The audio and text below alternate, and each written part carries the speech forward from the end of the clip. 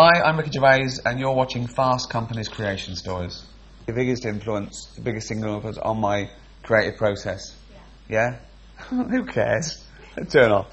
Fuck off.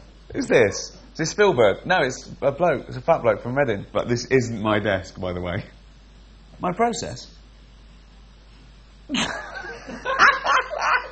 I'll tell you my process. Right. Okay, this is it.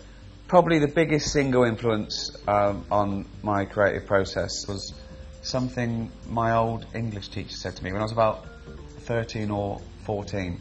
He just said, write about what you know. I usually wrote about things that I saw on telly. You know, when we ever had to write a story, it was about a maverick cop or, you know, a cowboy. I always thought my stories were the best, they were more exciting, and whenever I wrote a story and handed it in, I always got it back too melodramatic, write about what you know. And this was frustrating because I was thinking, it's either good or it isn't, you know, and I thought my stories were so... who wouldn't like a story called Jessup about a maverick cop who didn't play by the rules? What? Are you mad? This could be on telly. In fact, I'm sure it was. And all the other kids were getting B's and A's writing about what they did. And then one day, I just got fed up, so I thought I'd teach him a lesson. And I tried to do the most boring story in the world. My mum used to go around a neighbour's house. She was an elderly lady in her 80s.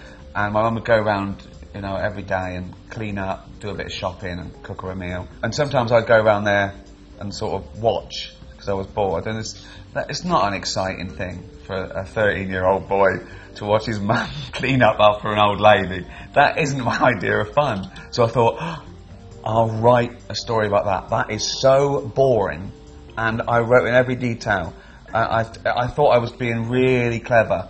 Going, we went round, we came in, there was a smell of tea and lavender and mould. And my mum first started to clean the floor. The old lady said, have you eaten? The old lady said, I haven't eaten today, no. And I did it all when I thought I was being so funny and getting my own back on this teacher. And I handed it in, and I thought that'll show him. And, you know, the next day, he'd marked them all when he was looking on the handing them out, and he got mine, and he just threw it at me like that. And I opened it up, A. And I looked at him, and he just went like that. And it was the proudest moment of my life.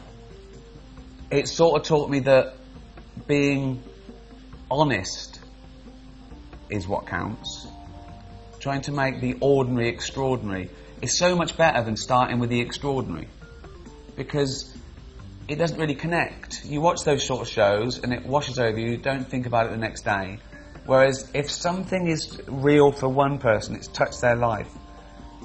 You know, and I think as a creator and a director, it's your job to make an audience as excited and fascinated about a subject as you are. And real life does that.